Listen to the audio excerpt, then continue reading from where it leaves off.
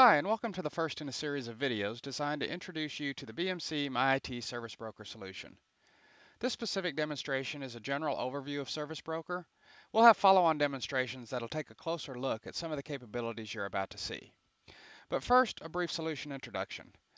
MyIT Service Broker is a new service app store built for the digital workplace that lets you or a third party onboard, manage, deliver, and analyze IT and business services from multiple sources, both external and internal.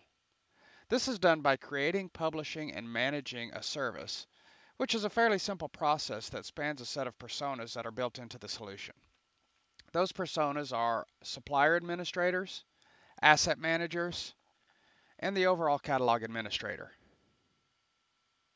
As a supplier administrator, you can create a new service and add context to that service via templates assigned to service types.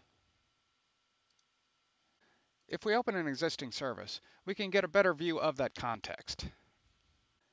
The templates allow you to provide information like a service description and imagery, or provide attachments or even links that would provide the information necessary for an end user to make an informed decision. Additionally, you can provide pricing information for tracking and reporting capabilities, along with adding the connector that provides the integration between Service Broker and the service itself. Once complete, you can preview the service to get an idea of what it will look like to the end user, and then save and submit it for approval and publishing. As a catalog administrator, you have access to all submitted services and can review, modify, and enhance them depending on business needs. For any given service, there is a set of options associated to that service that are controlled by the catalog administrator. The catalog profile allows you to view the service as it was submitted by the supplier and determine whether any changes are necessary.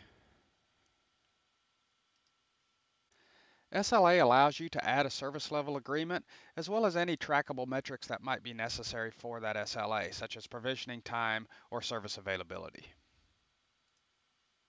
If you remember, as a supplier, we added pricing information to the service.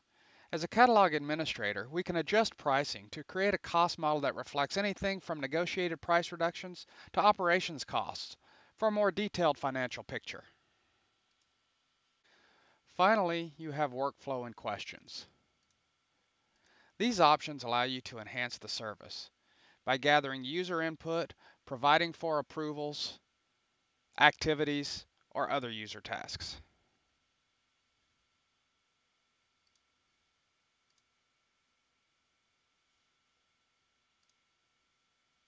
Once complete, the catalog administrator can approve and publish the service. This makes the service available to the end user as well as to the service broker asset manager, who can create entitlements tied to users and services. Now, from an end user perspective, using the MyIT Universal Console or one of the mobile apps, you can easily access and request services that are available to you. Thanks for viewing, and don't forget to take a look at our other service broker demonstrations.